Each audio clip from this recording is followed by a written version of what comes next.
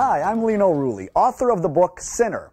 You know, if there are two things I know about, it's bodybuilding, which is obvious, and sinning, which is probably also obvious. Well, I'm not here to give you any body sculpting tips, sorry guys. Instead, I'm here to give you tips on sin or how to avoid sin.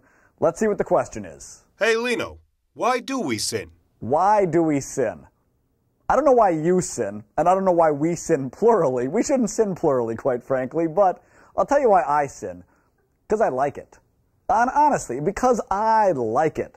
I never do things that are bad for me intentionally. I do things bad for me spiritually, unintentionally, but I never sit there and go, what is that? Oh, that's French fries dipped in cheese and butter and bacon. Oh, that'll be good for me. So I eat them because they're going to taste good. What's that? That's broccoli. That doesn't sound very good. That's not going to be good for me first, so I'm not going to do it second. So when you think about why we sin and why I sin, I do it because it's pleasurable. I do it because it's fun. I do it because I get enjoyment out of it, and then I have regret. You know, people talk about Catholic guilt all the time.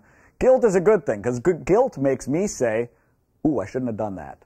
Oh, a well-formed conscience makes me say, yeah, it was fun at the time, it was pleasurable at the time, now I'm paying for it, and if I don't get right with God, and if I don't reconcile with God now, I'll be paying for it for all of eternity. So I think we sin because, in many ways, we're stupid. That's the human condition, isn't it? We're stupid. We know God loves us, we know we love God in return, and yet we return that love sometimes by sinning.